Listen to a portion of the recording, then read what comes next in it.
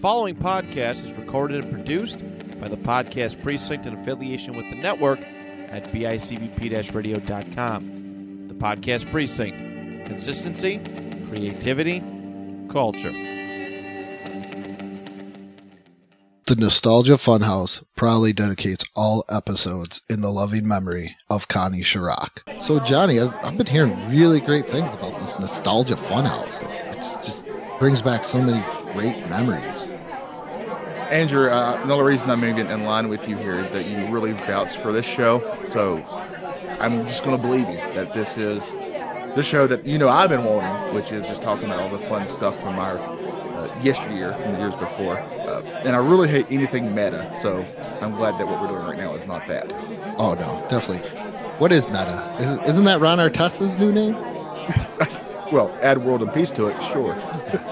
Yeah, but this is great. They last year they were tearing play sets and Halloween costumes. Well, that sounds cool. They get these weird court recordings from pop culture courts. Does anybody care about court cases?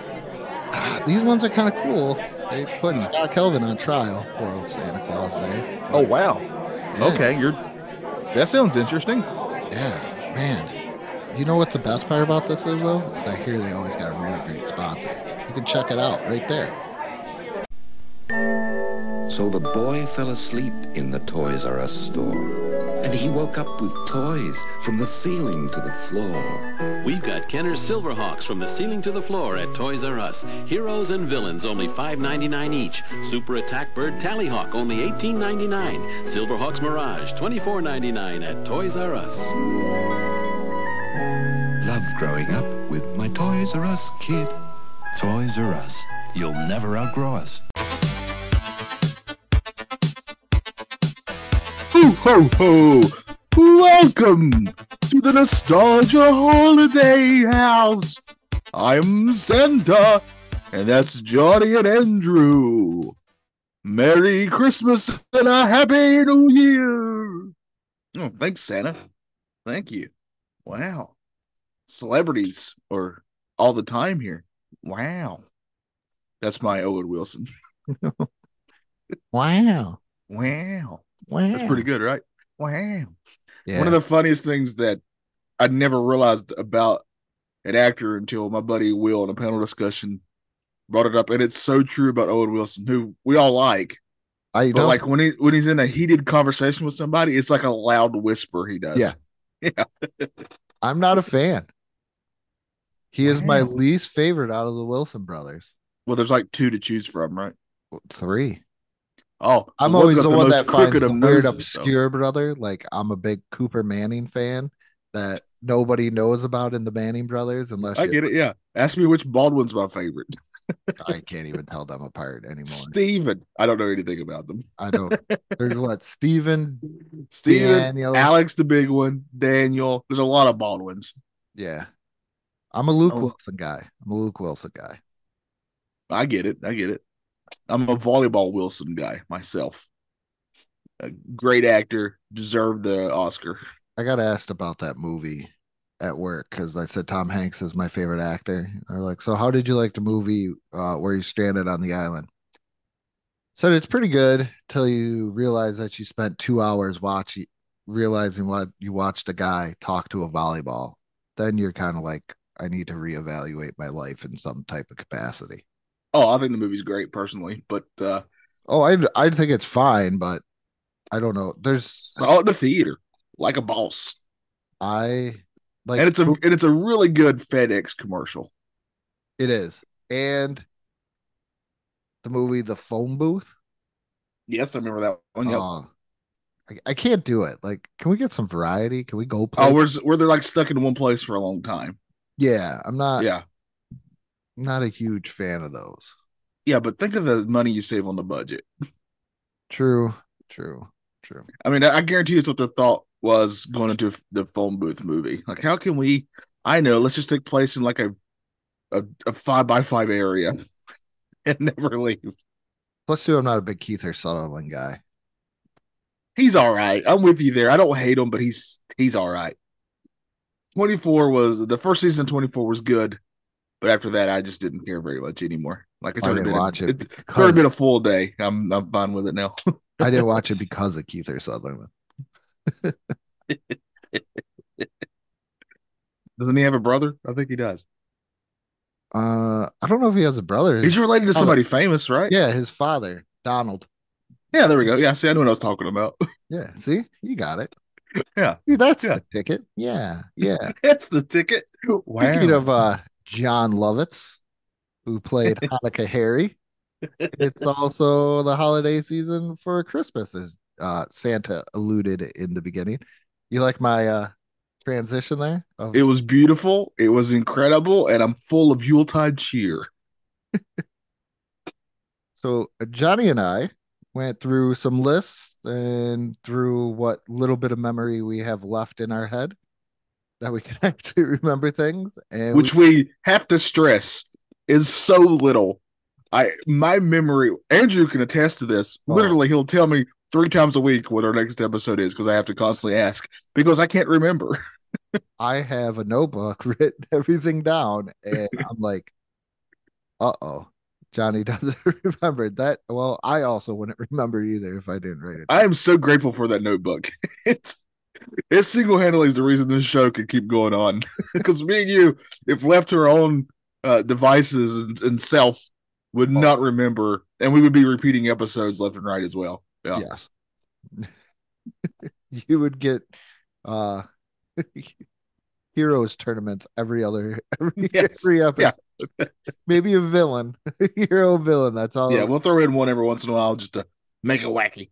But yeah, you're right. This is the Christmas season, and they don't do it near as much now. Some shows still do it, but it seems less and less a thing where every December you can expect your favorite show or sitcom to have like a Christmas or holiday themed episode.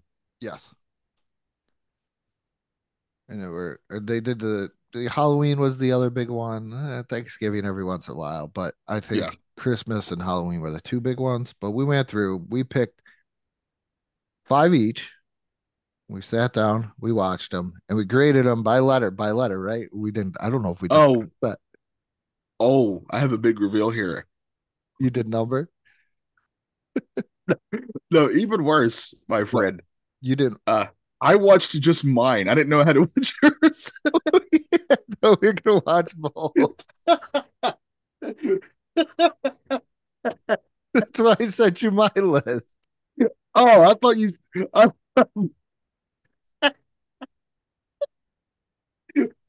My brain thought you were sending it to me because you're like, "Hey, here's my 5. I need your 5, so that we both have all 10 of them and we can just discuss them."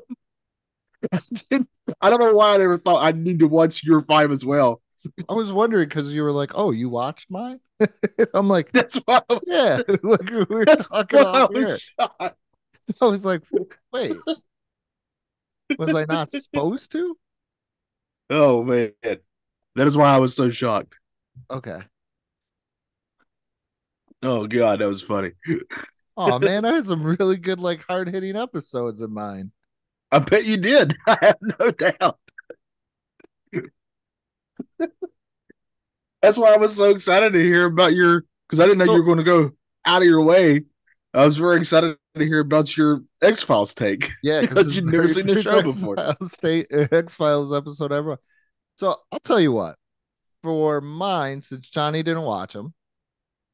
Oh, I got a great idea. I read the synopsis. I tell you about it, and then you choose whether you want to watch it or not. I got an idea. All right. What if before you read the synopsis, you tell me the show, and I'll try to guess what the synopsis is, and just tell me the title of the show of the episode. Okay. And I'll try to guess, see how close I get. Okay. And then I'll read it to you, and then you will see if you watch it or not. Yeah.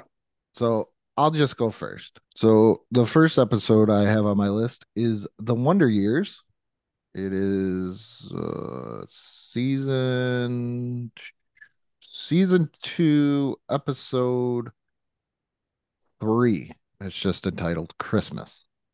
Oh, that doesn't give me much to work with there. You said season 2, so you said, so it's early in. in Yep. the show. All right. I guarantee you there's narration at the beginning. Call me out on that if you must. No, there's narration. There's Yes, narration. nailed it.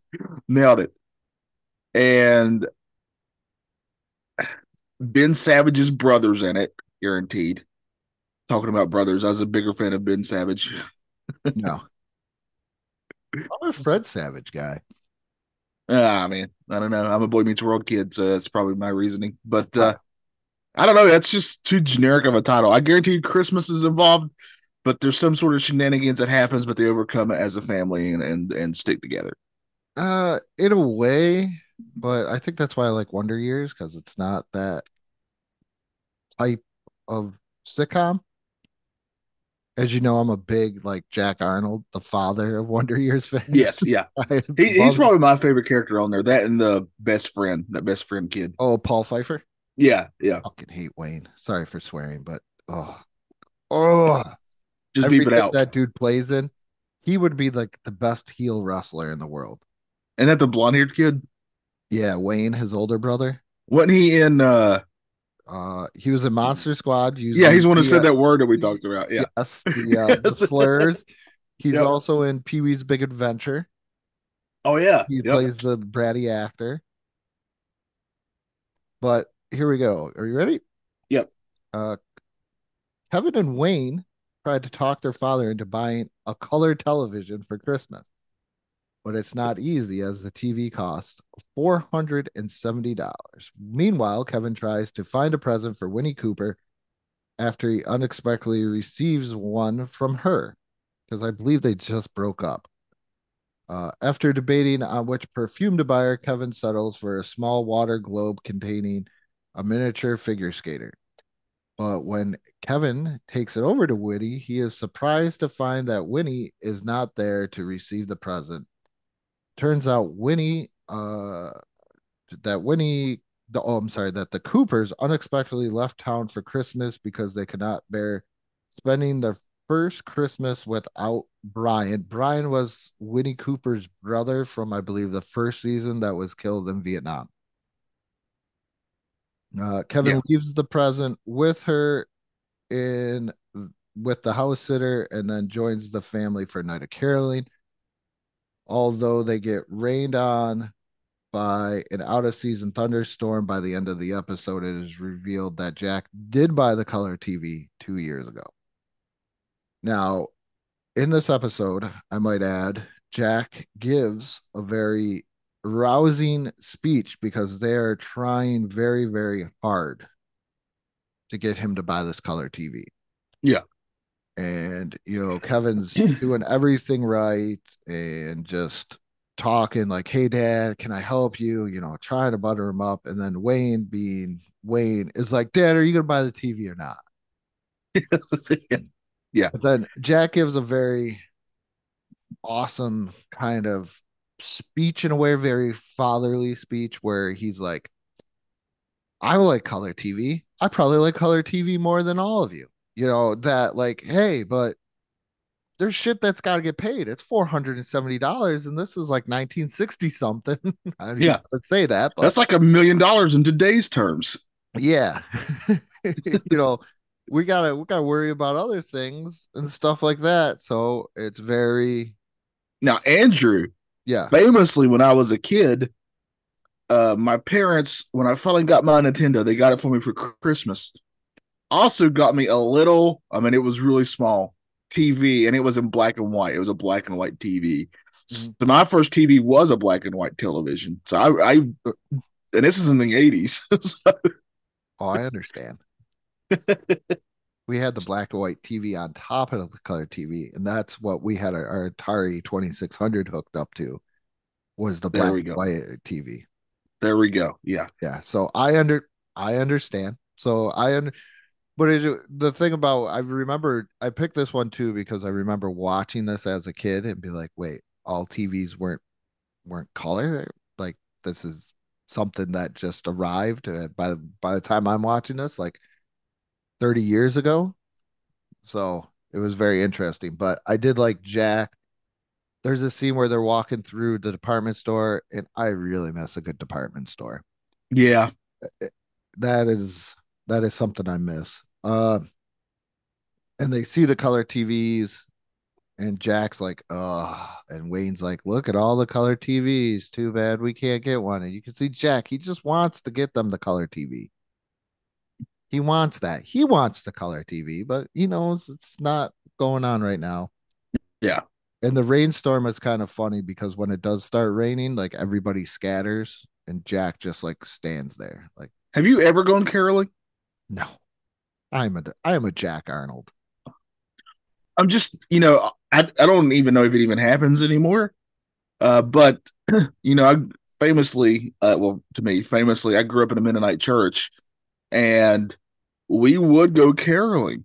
We'd go around the neighborhood caroling. We'd get in a van and drive to a neighborhood, and it would almost always be like elder people from the church that we knew that we would go sing carols for. It wasn't like we were showing up on people's doorsteps that we had no idea who they were. We always had some idea of the person, and we knew that they would be receptive toward it. We weren't just showing up unannounced, forcing people to hear our terrible harmonies. Because I'll also tell you this about Mennonites, we famously have no rhythm. So I can almost see that. I don't want to sound horrible.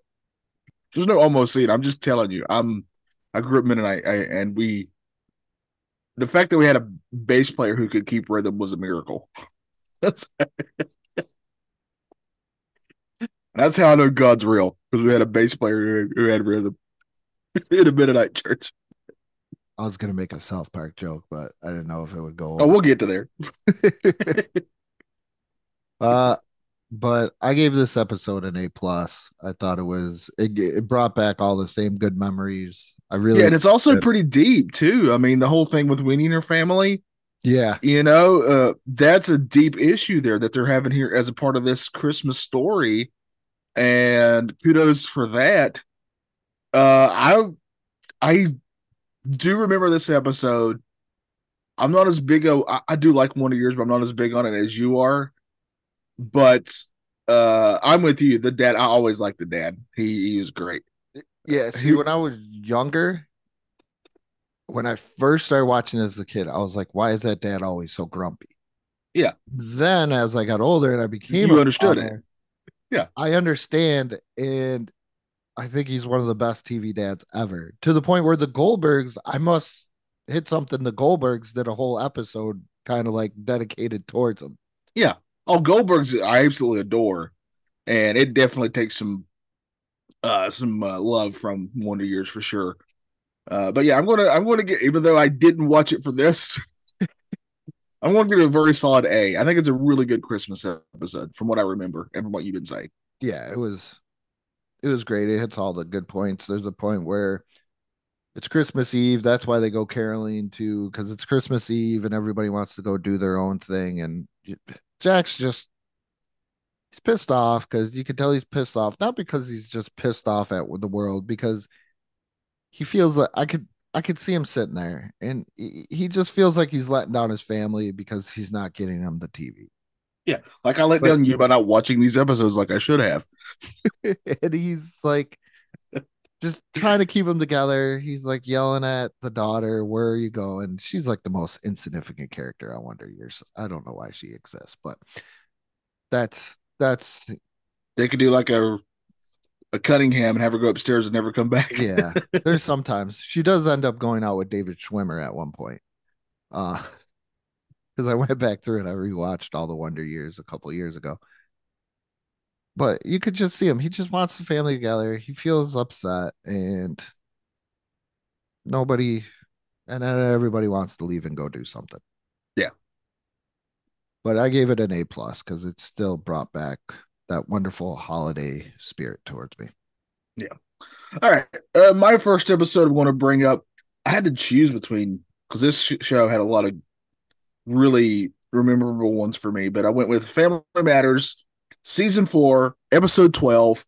It's beginning to look a lot like Urkel. And I watched this episode, Johnny.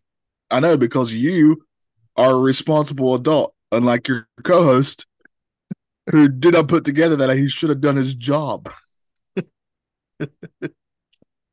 Are you the new poster child for the meme? You had one job. I think so. I'm not even kidding. I feel very guilty about this. And I'm gonna break the fourth wall again, Andrew, and I'm gonna be completely honest with you. I didn't go back and watch these of mine either. I have very strong memories of them. So, but I'm incredibly curious what you thought of these. Okay. Basically this episode is Urkel messes up, and I think he destroys by because he's really clumsy. He destroys Laura's presents. I think is that what it is. Like she'd gotten presents for people, and he had broke them or something like that. Well, it starts off with Wenslow's decorating the tree. Yeah. Steve comes in with a new invention, and here I am, like I just watched it not too long ago. But Steve comes in with his new invention to flock the trees. In other words, spray snow onto the tree. Yeah, yes. And of course it goes haywire. Yes, and it goes all over the place. And then he sees Laura outside of like sweet department store. Yep. And she just did some charity work, and she picked up crystal vase that she had for That's what it was. Yeah. her mother. And she said one of the greatest words that we don't have anymore, layaway. Yes, I definitely remember layaway. I watched this one thing on YouTube called Gen X Talks, and he was like, "What is the one thing you miss about Christmas?" And he asked his father, and he was like, "Layaway." I was like, "Thank you. Okay, I'm not the only." Yeah. Oh yeah. Kmart famously had a great layaway system. Yes, that really helped my family out when we a long time ago. Yes, yeah, my mom was the queen of layaway at Hills, as you learned about Hills. Oh, you want me? So the gist of it is, Laura gets mad, yells at Urkel, and he feels bad, and he kind of slinks off, and she basically makes a wish that she's like, I wish he could see where I'm coming from, and it ends up being there's an angel there, and he makes it so they switch places type of thing. Urkel takes her place, and she takes Urkel's place. So in a way, they both feel what each other feels in each other's shoes is the gist of the episode. Yeah. And it was so her guardian angel can get wings, and Laura Urkel screws up. Pretty much, it's my notes are I love a good Urkel invention because they always went wire. And the remote control that the angel uses looks like an iPhone, and then it's just got a great message. Put yourself in the other person's shoes to see how it's going. Yeah. What I liked about this one is that not only does Urkel, like she gets her wish that Urkel gets to see where she's coming from, but unexpectedly to her, it gets turned around on her, so she gets a new appreciation for where Urkel's coming from. Right. I really I love the show in the first place. I'm going to give this another very solid A. I think this is a great Christmas episode. You'll feel good at the end, but it's not like it's breaking any new formulas here. I gave it an A+ because of the message. Yeah, the message is fantastic. Yeah, I like the message. All right, so what's the next show that I didn't watch? Seinfeld. Oh God, now I'm glad I didn't watch it. Is this the one that everybody always talks about? Well, that's like any episode of Seinfeld. Yeah, I'm not going to read like the whole. There's like a whole like. Oh, I guarantee, 3-page synopsis, but the strike season, the last season, season 9, episode 10. This one, all right. This one's kind of all over the place. Not how I quite remember it. I'm just gonna start off there. They're at a Hanukkah party. Elaine gives her number to an actor playing at a Hanukkah party at Tim Watley's, aka Bryan Cranston. There are some stars in this. And then she gives a number to a guy played by Kevin McDonald of Kids in the Hall fame. And she writes her number on it, and it has 23 on like a sub card. And she has 23 subs that she's already bought. She gets 24. Yeah. But she gave him that card, so she spends the whole time trying to get that card back. Meanwhile, minimum wage gets raised. Kramer goes back to work to end the strike at H&H Bagels. That's why it's called the strike. But the two, and then the other one too is Jerry meets a girl. This is also the famous Two-Face episode where in one light she is just absolutely stunning, and in another light, She's got two faces. yeah. Yeah. The best thing about this you would have got was when George was like, "She's Two-Faced," and he's like the Batman villain. George is like, "Yeah, okay." Like, just keep Now, up. isn't there a famous, like a more famous Seinfeld episode where they don't even call it Christmas? It's called something else that they're celebrating. This is it right here. Okay. This is it. Okay. This is it. This is Festivus.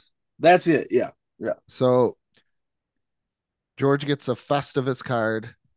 Jerry explains to Kramer what Festivus is, and Kramer wants in on it, and he asks, the always wonderful Jerry Stiller on how he came up with the idea, and he said that he was out shopping for a doll for George when he was a boy, and somebody else grabbed it, and he was as it's this is the exact words, as he was raining blows down upon the other parent. He realized that there had to be a better way. So he created Festivus, and every December 23rd, you gather around aluminum pole. You would like this one. You air your grievances. Plug for Johnny's other podcast. Go check that out. And you also do feats of strength. So I remember this very fondly. That's pretty much this whole episode. So I remember this very fondly. And that was the other thing about this too, is George starts the human fund. So instead of buying people gifts, he just puts in there $100. A donation has been put in your name to the human fund, which doesn't exist. And his boss accidentally gives him $20,000 for the human fund, but then he finds out the human fund doesn't exist either. So it's kind of a very interesting thing. It's called fraud. Yeah. But the big thing is Festivus. I thought Festivus was a bigger part of this episode. It wasn't. Well, it's because it's a big thing in pop culture. Is Festivus. I mean, again, I don't care about this show. I've never even seen this episode, and I know what Festivus is. So I guess Festivus was actually created by one of the creators of the show. Yeah, so somebody actually did make up this whole Festivus thing, and I think Seinfeld just kind of reworked it. Yeah. But as a Christmas episode, didn't score very high because it wasn't very Christmassy. It's more of just a fun episode. I gave it a B. I mean, the Two-Face thing, the Festivus for the rest of us. I love yelling that every once in a while when I want to cancel Christmas. Yeah. My kids are getting annoying, so I just go, it's Festivus for the rest of us. Yeah. Bah humbug. I don't want to rate it because I didn't see it and I'm very biased against the show and I don't think it's fair to the show because I didn't see the episode.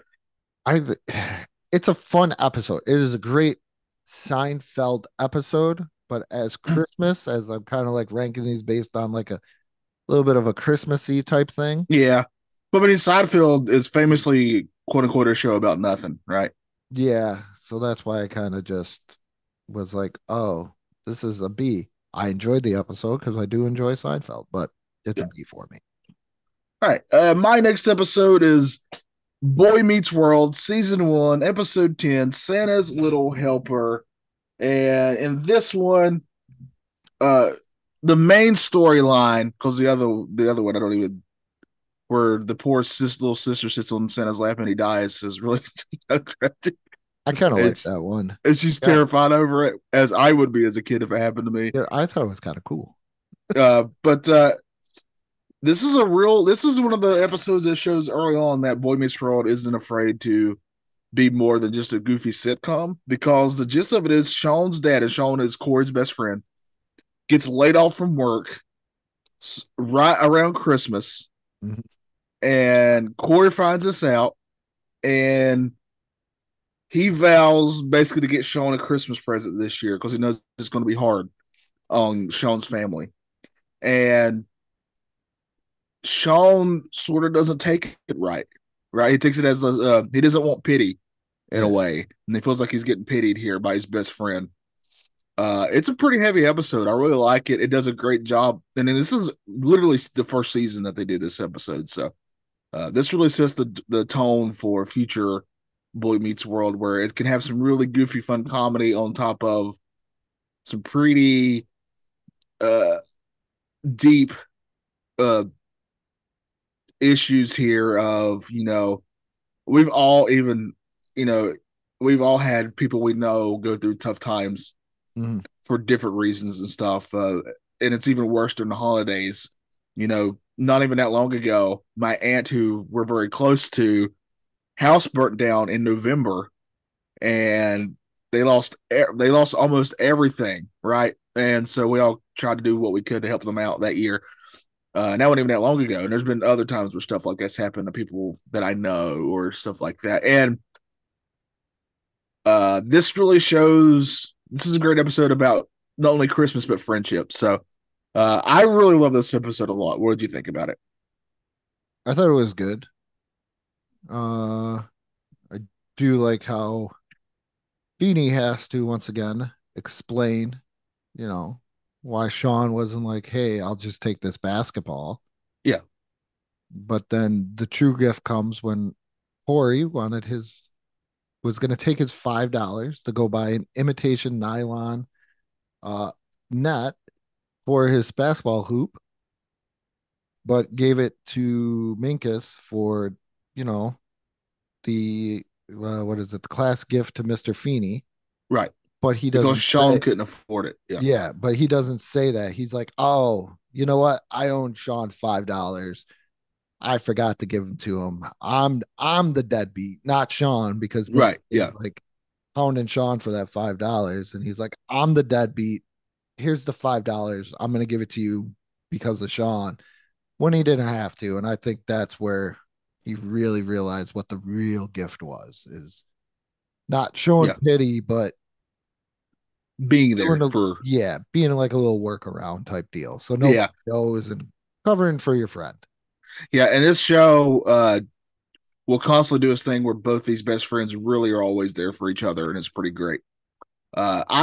I'm giving this, for me, an A+. This is a fantastic Christmas episode, a great message, and I really relate to this episode a lot. What did you think?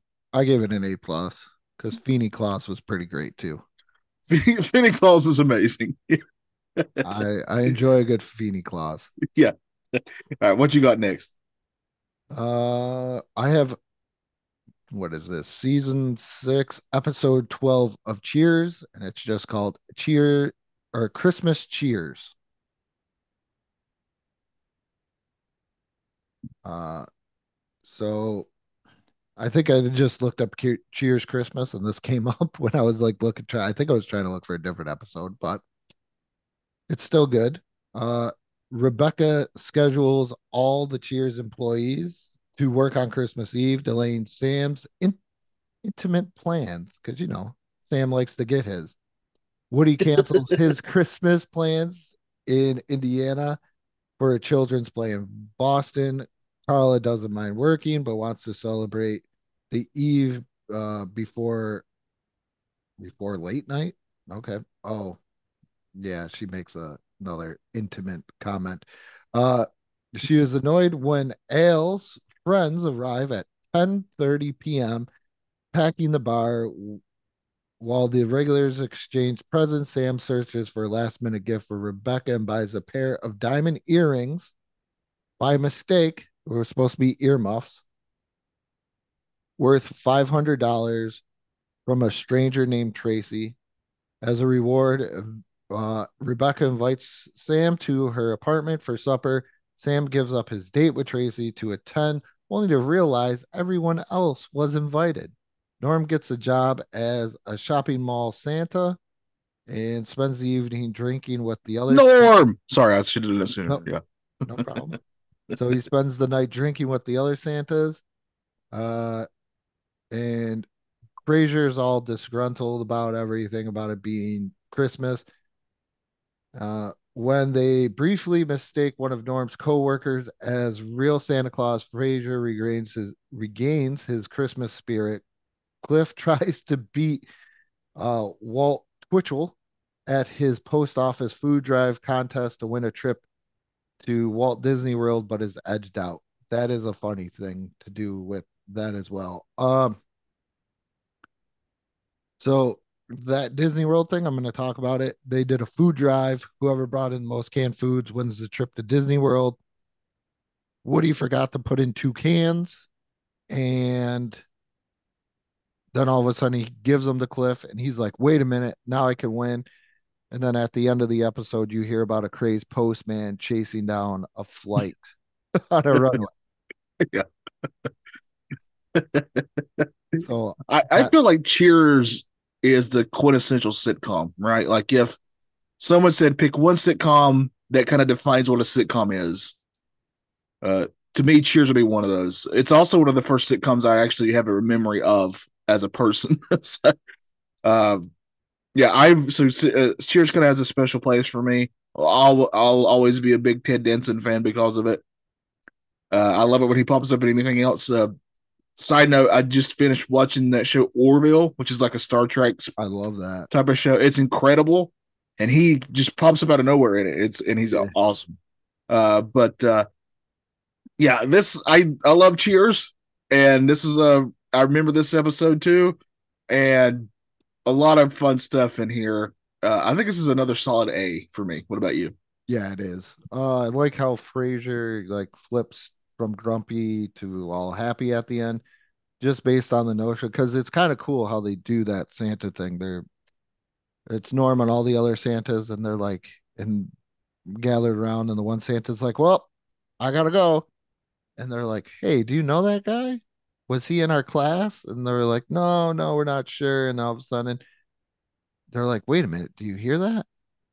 And you can't really hear anything, but they're like, "Did you hear that?" Then all of a sudden the guy comes back down and he's like, "Oh no, my wife's gonna kill me. I locked myself out of the car," or something like that. So that was kind of cool. The mix up with Sam and the diamond earrings, pretty much knew that was gonna happen, but that was pretty good. And there is a part where Woody is on the phone with his family in Indiana and he's at work. And all I'm thinking to myself is, being of a child of the 80s and 90s, is he not racking up a monstrous long distance phone bill for whatever line they're on? Yes, right? Yeah. It is wild how that used to be an issue. And I even have a memory of when companies would make a big deal over the fact that you have free long distance. You remember that? Yeah. And that was a huge deal when we finally got a phone company that did that for us. So it didn't matter. Or you would get a prepaid calling card. Yes. Yeah. Famously, take a drink because I'm about to mention wrestling. WCW would have commercials and they would always do that. That would be one of the sponsors, one of those calling card companies. Oh man. Yeah. I gave this episode an A. I thought it was pretty good. It's very good. And I need to go back and rewatch Cheers. I haven't watched it in a long time. Oh, just watch all of it. It's one of those shows you can just kind of have it on the background because it's just a fun time type of thing. Yeah. All right. I was trying to decide which South Park episode I wanted to have for this because they, for me, have some very classic Christmas episodes. I mean, Mr. Hanky the Christmas Pooh comes up a couple times, and those episodes are classic. I even had that Christmas album at one point, the South Park one. And you said, which one did you say was your favorite? It was Santa. It was the one where he gets shot down. Yeah, Red Sleigh Down. Yeah, that was very good. But I was like, which one is the one that just sticks in my brain so much? And it's probably because of how awful it is. And that is Woodland Critter Christmas. It's season 8, episode 14. Stan is walking out in the woods when these very adorable creatures like the It's not squirrels it's and not deer. Stan. It's not Stan. It's the boy in the red poof ball hat. Oh, that's right, yeah, but it's Stan. And there's narration. That's why Andrew is saying that. There's narration for it. So it's sort of like a story's been told, and that's the big reveal at the end of this too. But he comes across these really adorable creatures, the squirrels and birds and deer, just the animals you would expect to see in the woods. There's a bear, and they're all like, "Hey Stan, hey boy, we need your help. Please help us. There's this mountain lion who's who's terrorizing us, and it's going to ruin our Christmas." And Stan's like, "Okay." So he goes to kill this mountain lion, and he kills the mountain lion. But the big reveal is, thanks to him killing that mountain lion, now these woodland critter Christmas can summon forth the Antichrist. Yeah, it's It's so messed up, but it's very funny. But the oh, reason that this is a great Christmas episode is who saves the day, Andrew? isn't it Santa Claus? It is Santa Claus. But Yes. you've missed so much more of how, like, I just put WTF for the notes because I did pretty much tell you that too. Yeah. Oh, there's a lot that happens. Um, Like the kittens. That mountain lion had kittens, yeah, and he and then discovers that, and they had to, learn how to do abortions. yeah, because that's how you get rid of the Antichrist. I mean, it makes sense to me. Well, that's what they did to Kyle once the Antichrist enters Yeah, his body, because Kyle, of course, and then he which this should dies. be the giveaway of who's telling this story, because Yeah, Kyle ends up being the bad guy. Yeah. I think this is one of the best of South Park episodes because you literally think like this is all happening Yeah. until it gets interrupted, and then you're like, oh, this is a Cartman story. Yeah, Cartman's giving a report in front of the class. He's making up this story. It's so when they sacrifice the bunny and they're like blood orgy. Yes. And you're like, what is going on here? It is beyond messed up. But Santa Claus saves the day. He shows up, and with Stan's help, they take out all these terrible, awful woodland critters and stop the Antichrist from taking over the world. So yeah, I I how do you how do you rate this, Andrew? I believe I gave it like an A+. I did. I It's, did because it's unique. yes, very much so. It covers many different holidays and Yep.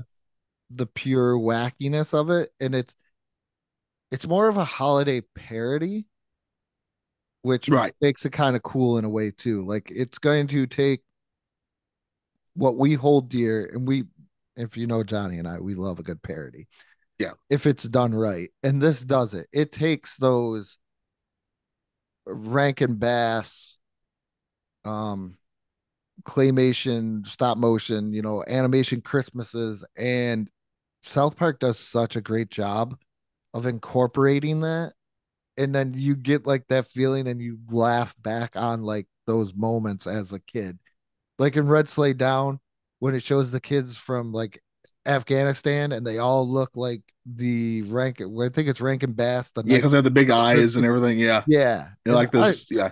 I think that's why it's so great is because it's a parody, but it's done so well Yeah. that you can't you know the line, but you're not quite sure where the line is. It's I also give us an A. Also give us an A+. Um, this is once you see this episode, you will not forget it. Promise.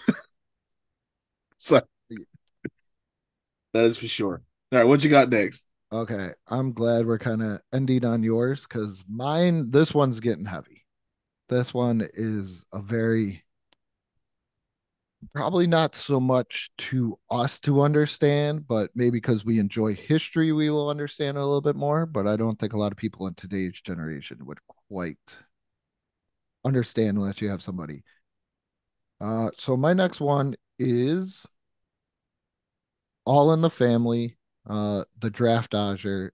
This is season 7, episode 14. This is on Freevee, but Freevee doesn't play all of it. So it could be 15. It's actually 15, but it's 14 if you're watching on Freevee. All right, Johnny. This is a heavy one for sure. This is going to be heavy. A little synopsis here. Archie blows a fuse at Christmas dinner when Mike's friend reveals that he is a draft dodger and that he moved to Canada to avoid being drafted in Vietnam. Now, you're like, oh, Archie blows up, whatever. What adds to this is Archie invited a friend over, Pinky Peterson, whose son just recently died in Vietnam, Yeah. that was drafted.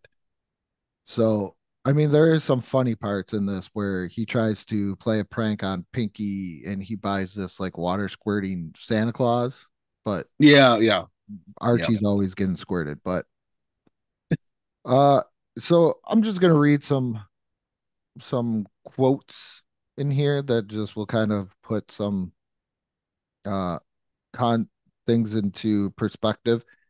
Is they get into kind of a fight at dinner when they all find out. And David Brewster, this is David Brewster's quote. He is the draft dodger. He says, Lyndon couldn't come up with as many reasons for killing people as I could for not killing them, is why he, you know, went over to Canada. Mike, another quote, Mike saying to Archie, when the hell are you going to admit the war was wrong? Archie comes back in a very angrily voice. I ain't talking about war. God damn it. I don't want to talk about the goddamn war no more. I'm talking about something else. And what he's done was wrong, saying he won't go. What do you think the old people of this country can say whether not they want to go to war? You couldn't get a decent war off the ground. That was kind of a joke that way. All the young people would say no. Sure they would, because they don't want to get killed. And that's why when we leave it to Congress, because them old quacks ain't gonna get killed, and they're gonna do the right thing and get behind the president and vote yes. And so Arch asks for Pinky. He said Pinky says, Arch, is my opinion in importance? Archie says, certainly your opinion is important because Pinky's son was killed over there. Is important. Uh, important. Gold Star father, your opinion is more important than anyone else in this room, and I want to hear that opinion. I want these young people to hear that opinion. Now tell them, Pinky. You tell them. And Pinky says, I understand how you feel, Arch. My kid hated the war too, but he did what he thought he had to do. And David did what he thought he had to do. But David's alive to share Christmas dinner with us. And if Steve was here, he would want to sit down with him. And that's what I want to do. And then he says, Merry Christmas to David and offers a handshake. And David says, Merry Christmas back to him. And then after this, Archie gets very conflicted. Yeah. On you know, how is he supposed to feel now that he just said this person's opinion is most important? And he's like, it is what it is in a way. My son would want to be here with him. So let's just sit down and eat dinner. Yeah. It's a very, this episode really puts things in perspective. very powerful episode. Yeah, very much so. This is, by the way, an easy A+ for me. Yes, for me too. This is the quintessential example of when a sitcom. I mean, I was just talking about Boy Meets World doing this, where it could be a really goofy sitcom, and then all of a sudden it'll hit you in the face with some heaviness, right? Yeah. This is that quintessential thing, because you're right. Because most of the time we're like, "Oh, Archie's mad." That's kind of the comedy there. Him being over the top angry about stuff, but the message here is so deep and complex. Where, I mean, in in a way, it was. He's like, well, of course, my friend's going to agree with me on this because of what Yeah. he's gone through, and then it gets kind of turned back on him in a way, but not in a way in which he's like, making Archie feel stupid. It's way more of his friend trying to think of his son that he lost. Very powerful. Good God! I mean, I don't know how you can watch this and not be moved at all. If you, Oh, it's beyond.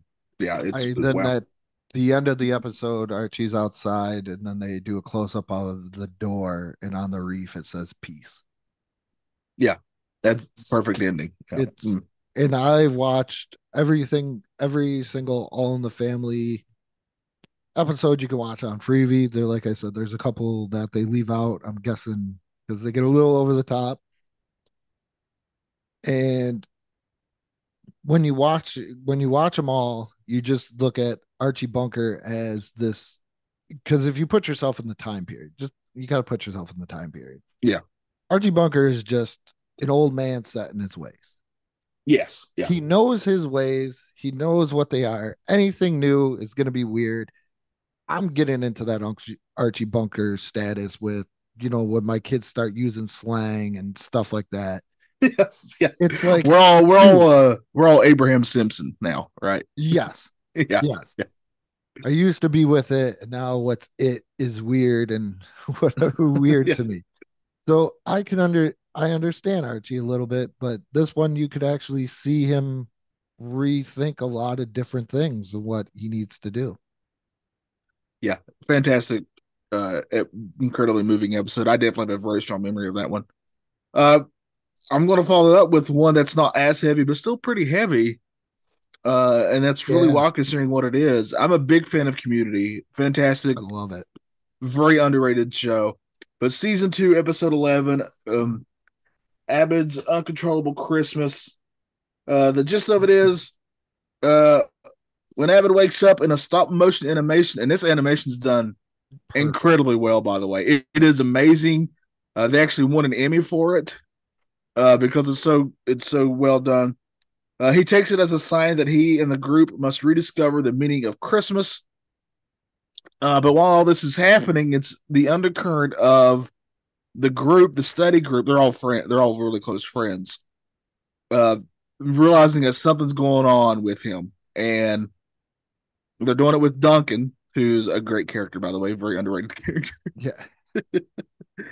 And they kind of have to go along with this is try to figure out what's going on with their friend. Mhm. And it's incredibly moving because as the episode's happening, each of the study group is basically like a parody of a character from a Rankin Bass, like you were talking about before. Yeah, they're like a different toy. Yeah, yeah. And as the episode's going on, they're losing a character per thing that's happening. Like something will happen, and one of the characters gets something happens to them, and they're gone. But the gist of it is, what's happening is they're trying to figure out what's going on with their friend, and he doesn't want them to figure it out. So he's sort of unconsciously, I think, having their characters get voted off the island, so to speak. Yeah. It gets pretty dang deep, which this show tends to do. On top of that, having some really funny lines in it. I really love this episode quite a lot. What about you, Andrew? I did. I like it's another kind of like parody of like we alluded to Rankin Bass. So there's one part where Abed's doing like a snowman. Yeah. And it's supposed to be a sad Christmas song, and instead of actually having lyrics, he's just pretty much singing sad Christmas song. Yeah. And I thought that was amazing. Yeah. Just to do it that way. Yeah.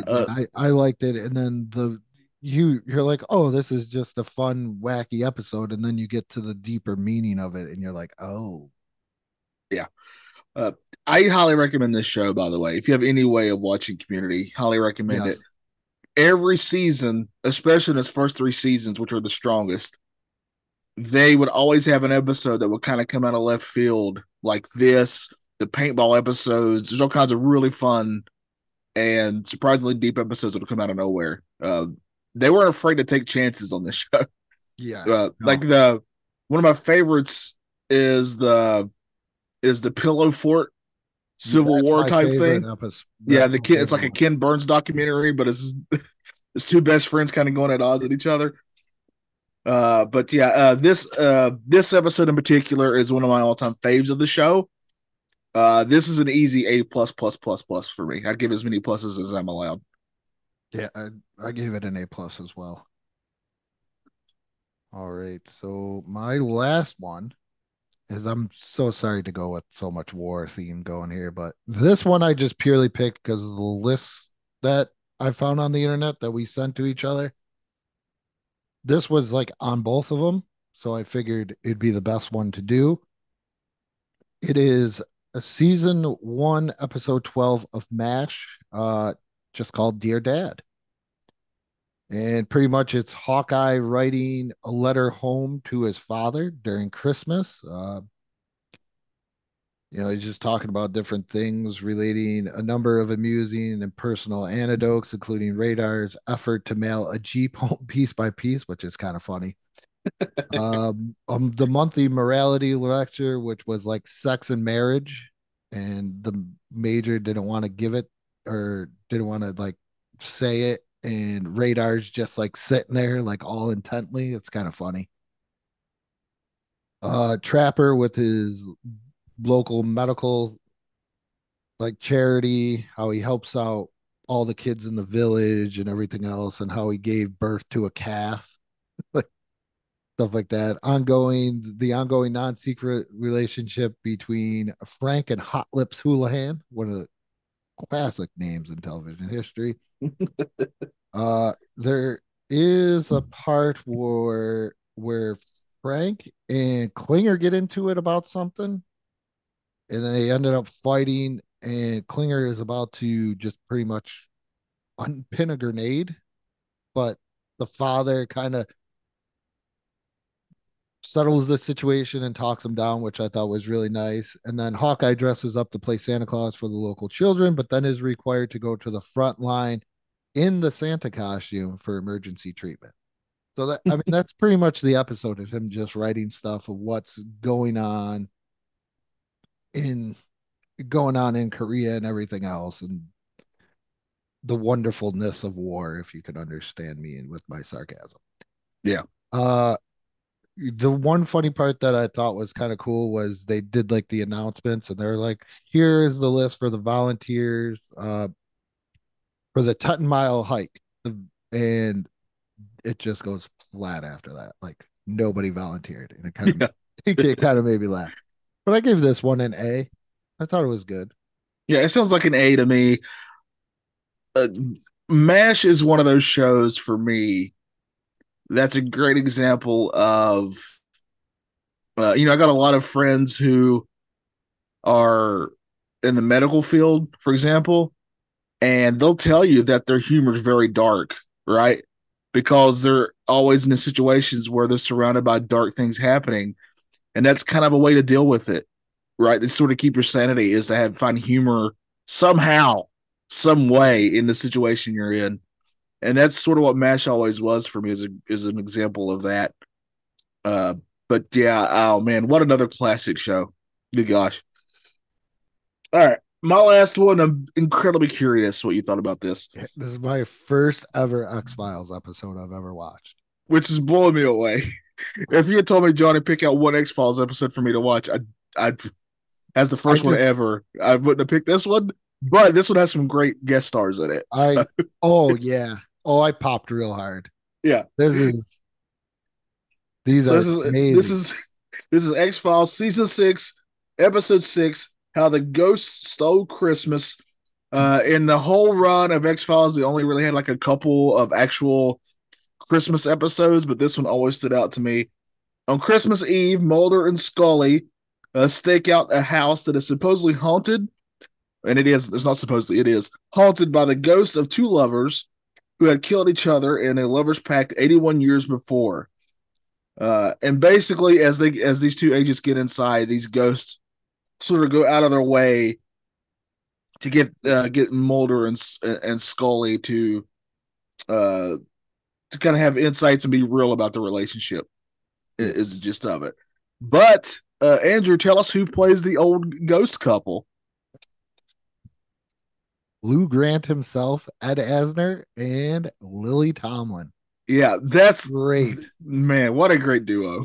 I was like, wait a minute, is that Ed Asner? Because I saw him billed as Edward Asner, and I was like, what is this? Like his son? And then I saw the lady in the nightgown, and I'm like, is that looks a lot like Lily Tomlin? And it was. Yes. Yeah, this is a great X-Files is one of those shows that did a great job of not only being able to have like one-off episodes like this was, but it also would have it. There's an overarching storyline too through the seasons. But this is like a one-off. Like you can just watch this and you're not really missing any of the overarching story to X-Files. I adore this episode. This is such a great, fun detour from X-Files because X-Files is usually a very, and don't get me wrong, there's some very deep themes to this, but it's also done with a sense of whimsy in a way. And Yeah. X-Files is usually a pretty dark, creepy, scary, sad at times, suspenseful show. And this is a little fun detour. This is a lot more lighthearted than Yes. the last two episodes I talked about. Yes. Even though it is about pretty much two ghosts trying to get these two to kill them each other like they did. Yeah. That's part of like the whole story. Yeah. I'm a big X-Files guy. I love X-Files. It's one of my all-time favorite shows. So I'm very curious what you thought about this being your first ever experience watching an X-Files thing. What did you think? I drew a line with like the Twilight Zone. Because the way that these ghosts play like a little bit of a trick on them where they see their corpses before they even supposedly die, like of the who shot who, not getting into spoilers. What was the other thing? The analyzing of the relationship, and then the rooms. They would go into one room, go through a door, and then they'd be right back in that same room. Yeah. And everything else. So I thought it was kind of very X-File-ish, or not Twilight Zone-ish, but I thought it was good.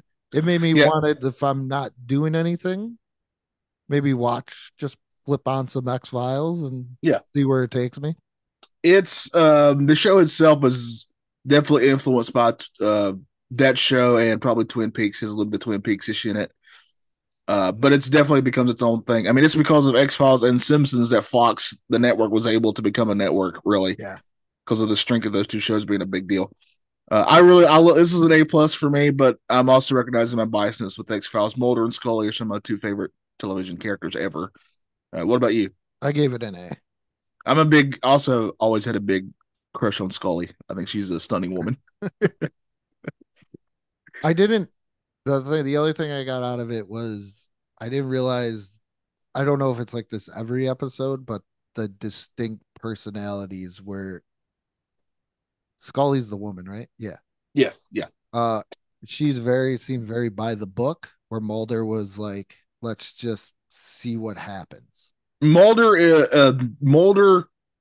the reason that they're both in the FBI, the reason that he's a big deal is because he's like an expert profiler when it comes to serial killers and stuff like that. Okay. He's helped in the storyline of the show. He's helped capture some big serial killers and stuff, but he also he's into the world of UFOs and all those kind of mysteries and stuff like that.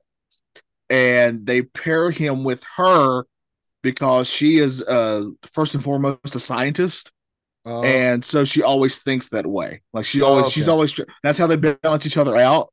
Is he's always willing to accept that this is definitely like UFO example. That's definitely UFO. And she's always the first to say, well, it actually could be this or that. Okay, that's why they work so well together, is they really balance each other out that way. Because she does mention in the beginning, in the episode, when they start hearing creaks and stuff like that, that it could just be everything in his mind, like when you watch a horror film or anything like that. Yeah. And the reason that it works is because you can tell they actually have deep respect for each other, right? So they actually listen to each other's opinions on things. Yeah. So that's why I love X-Files, one of my all-time favorite shows. You have to tell me if you actually start watching it. Just let me know what you think. I think it might be one of those things where I just go if I'm sitting here editing something, maybe put it in the background. By the way, you'll see certain people who become big stars later show up at a certain. I'll just give this one away. One episode early on has a certain Jack Black in it, and one of the first things he ever did. Yeah, Pretty good. yeah. As But that's long as it. We did I'm it. not Matt, so I actually will enjoy that. Oh man. So we did it. That's it. Yep. Next week on the Nostalgia Holiday House, what are we talking about? And I'll ask you again personally later because I'll forget. Even though you were the one that picked this. It's I legit don't remember for the record. It's Rudolph the Rankin Bass, Rudolph the Red-Nosed Reindeer. And I do believe Matt was saying that you kind of find it on YouTube. It is on YouTube. I saw it with there. commercials from that. Oh, okay. Yeah. I know that sounds crazy. Like, why would you want to watch commercials? But these commercials, it brings back memories. Yeah. I've already watched it this year, but I'm going to watch it again with those commercials. I have not watched it at all. It's a yearly watch for me. So we're talking some Rudolph. I get into my hate for that particular Santa Claus, I'm sure. And we're going to discuss why you should just let Rudolph play some freaking reindeer games. Who cares? Yeah, here. I know it's full. I don't see it says with commercials, but Rudolph the Red-Nosed Reindeer, full movie, 1964. That's right. Thank you for listening. We appreciate each and every one of you out there. Andrew, where can they find us on the interwebs? The BICBP Radio Network, Apple Podcasts, what is that, Spotify, or wherever you get your podcast. Also remember every Friday, even though there's only like one or two more, depending on when this comes out, we are doing the Nostalgia Funhouse Hall of Fame. There's still two more sections or two or three. I think three more to There's go. Three, yeah. Yeah, three more to go, three more categories to go. That posting will be up every Friday, probably depending on where you live. Yeah, we've already done live in the central time zone, so we already done toys and we did music albums. Yes. Basically, it's me, Andrew, and a couple of our other podcast. Well, they're our friends. I'm just going to say that, but also podcasters. I think we should sound more professional. Podcasting colleagues. Oh yeah, you're right. Podcasting colleagues. You realize I'm the guy who didn't even prep for this episode, so I don't know why you said professional and my name in the same sentence. But we had 5 different categories, and we each had one that we came up with, and those are the reason you have 5 choices there. So go to our Facebook page, and Andrew does an awesome job there, and that's also how you'll be able to see the choices to vote from. And we'll have a special episode after all the votes are in, where we reveal the winners and who's in the first official annual Nostalgia Funhouse Hall of Fame. Yes, and also next week will be our last episode of the year as well. Yes, because we need some holiday time too. You know. Yeah, we're gonna take a lovely week off, and I'm trying to think what else. But yep, check us out: Facebook, Instagram, YouTube, and if you want to support us for only $1 a month, go check us out on Patreon as well. Good morning, good afternoon, and good night. And have a great Festivus.